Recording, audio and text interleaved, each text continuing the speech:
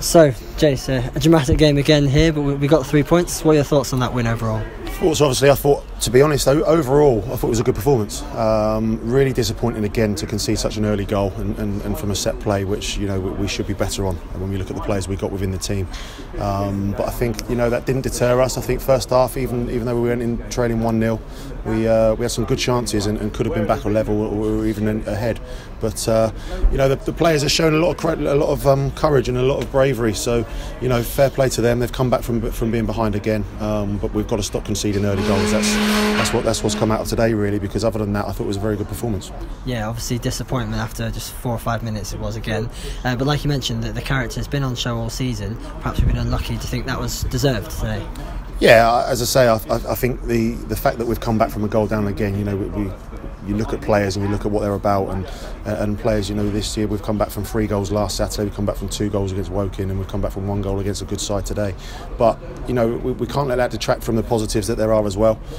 Yes, we've got to sort that out. We've got to sort that out and stop conceding goals. But there's a lot of good attacking play, and I thought from back to front we defended really well. I thought we had a bit of a game plan, and we pressed them quite high. We won the ball back quite a lot in their half, and I think it was a good performance, and I think we were well worthy of the win.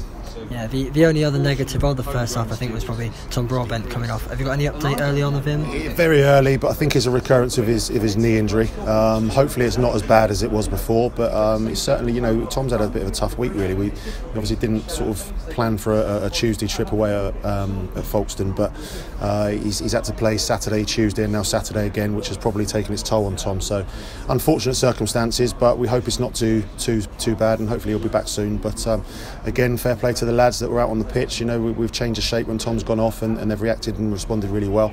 And the game plan didn't change. I thought we took the game to them, and as I say, the energy and the enthusiasm to try and win the ball back was very good. Yeah, and like I said, fantastic second half as well, straight out the blocks.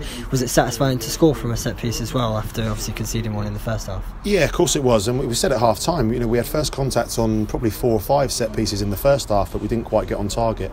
I think it was the first, maybe the second set piece that went in the box, and Dutchy's attacked it really well, got across his man at the front, and managed to put it in the corner. So it's pleasing to score any type of goal, but credit to Dutchy, and as I say, I'm really, really pleased for him, because he come on and I thought he really helped the midfield and allowed them to go and press and get after the ball when he came on.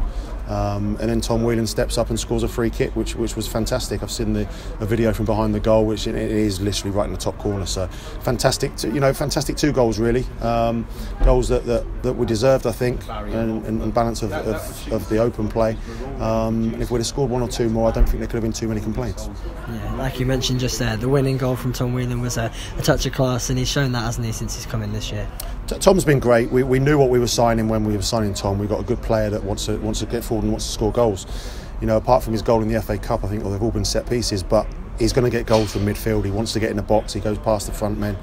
He's got good qualities in and around the penalty box where he's going to shoot and hit the target consistently, and he's a real good signing for us. And I've known Tom for a few years and knew what we were getting, and the fans, I think, are appreciating what he's given us as well.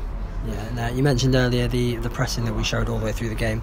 How satisfying was it to see that right until the end? Because they kind of came into it for the final few moments, but we held firm. Yeah, I think especially when you consider that we played 120 minutes on Tuesday, what we've asked the lads to do today was going to be tough. And Strevs, the gaffers, he's highlighted before the game that it's going to be, there's going to be subs that are going to be really vital to today's performance, and they come on and took the baton really from the players that come off the pitch and kept us going on the front foot. And as I say, we won the ball back. I think we pressed and forced them into mistakes. Last few minutes, when it's only 1 goal in it, it's always going to be a little bit where you're dropping a little bit deeper. But again, I felt the energy that the midfield and the front men showed, and certainly sort of the way we finished the game with the back 4, we kept them at bay a little bit really, and managed the game quite well. Yeah, and lastly, it's a quick turnaround to Tuesday, Chesterfield. That's going to be a tough test, but is this a good chance to build momentum now with this win? Yeah, I think there's been a little bit of frustration in the last few weeks with some of the sort of spells in games that we've had, but we've actually not too bad a run in terms of results, and We now go to a side that are flying high at the top end of the table, and it's going to be an extremely tough game.